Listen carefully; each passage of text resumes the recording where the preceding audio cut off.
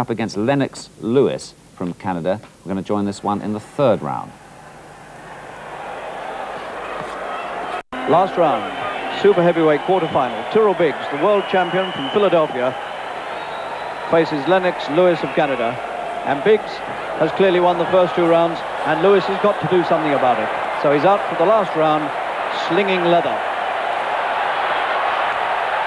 And for the first time, Tyrell Biggs looks discomforted.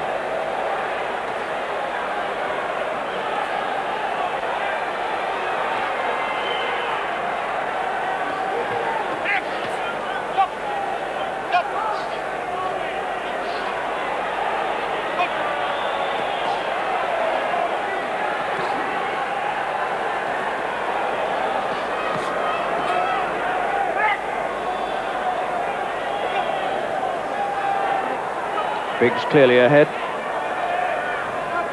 Big man, 6'5", 15 stone 8. Beautiful mover for such a big man. And Lewis is having a little bit of a go here, as he has to.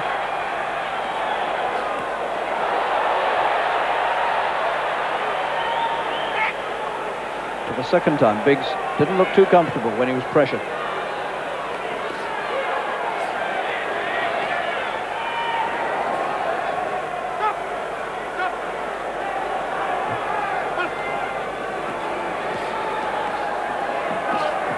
Biggs' previous appearance here, he outpointed the Puerto Rican Barrientos, and he looked absolutely brilliant doing it.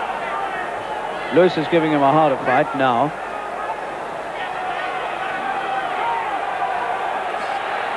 But you wouldn't say that Biggs has ever been in real trouble at any time. This crowd now trying to rouse him into a big finish.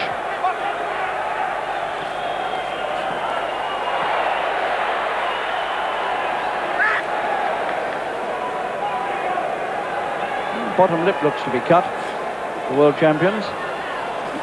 He's very much a rhythmic fighter, and when you disturb his rhythm, he gets slightly perplexed.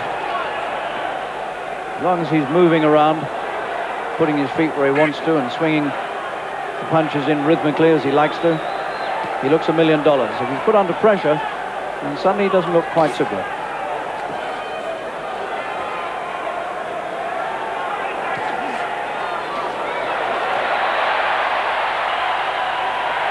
Oh, that's better. And suddenly, Lewis can't make out where it's all coming from. Looked quite bewildered there when Biggs put together 5 or 6 good punches.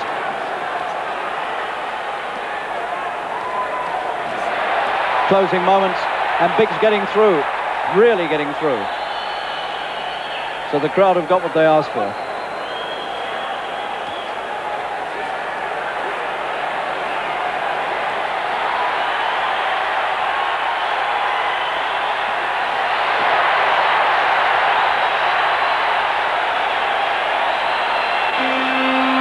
Biggs puts it all together at the finish, and everybody, it seems, in this arena gets to his or her feet and applauds.